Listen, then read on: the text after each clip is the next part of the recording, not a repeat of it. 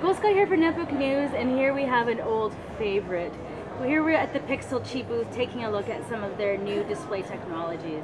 So here you can see one of their older displays, and here they have some of their newer 7-inch. So here's one of the 7-inch, here's a 10. The middle display is 1280 by 800, and here we have 1024 by 600. It's quite difficult to see on camera, but the new displays, these two over here, have actually got increased color saturation, and the white points just look a little bit nicer. Now I placed my phone with this is the pad phone, with a QHD display over here around the edges. Now I just thought we'll wait for the sun to come back around and see how that goes.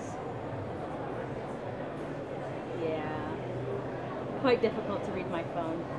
But anyways, I just thought I would check in and kind of give you guys a little glimpse of what PixelQi is still doing. Right now they're kind of currently focusing on the more industrial market and the military segments of the market. But I'm sure you caught Mary Lou's blog post a couple of maybe months or weeks ago that talked about an iPad, an iPad 3 competitive display that would run at a significantly lower wattage.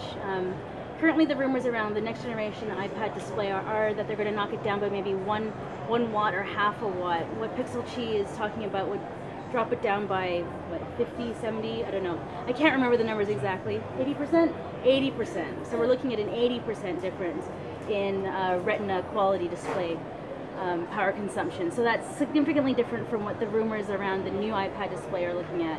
So even though PixelQi may have dropped out of the consumer focus just for now, I wouldn't write them off just yet, and we'll keep an eye on what they're doing because, well, you know me, I love being mobile. I love having my technology usable in full sunlight because I can't be cooped up in an office.